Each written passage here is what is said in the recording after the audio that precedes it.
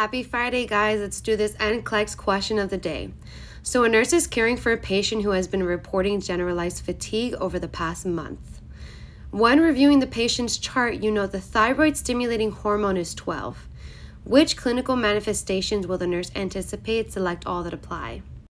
Before we go into our answer choices, let's look at this lab value. So a thyroid stimulating hormone, or TSH, is elevated, okay?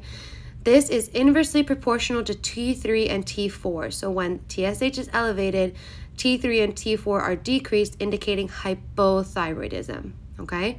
Now, bonus points if you can tell me what the lab values are for hyperthyroidism. Now, moving on to our answer choices. So this patient is experiencing hypothyroidism. Is the nurse going to anticipate that this patient will be tachycardic? No, they're going to be bradycardic. Remember, hypo means low and slow. Are they going to have cold intolerance? Yes.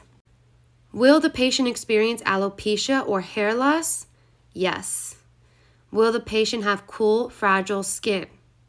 Yes. Remember, low and slow. E, is the patient going to have weight loss? No, this patient is going to have weight gain. So I always think O for big, so big belly. Okay, hypothyroidism is weight gain because you have a slower metabolism. And last one, F, is this patient going to have diarrhea? No. Remember, low and slow, your gut is also slowing down, so you're going to be constipated. Don't forget to follow for more.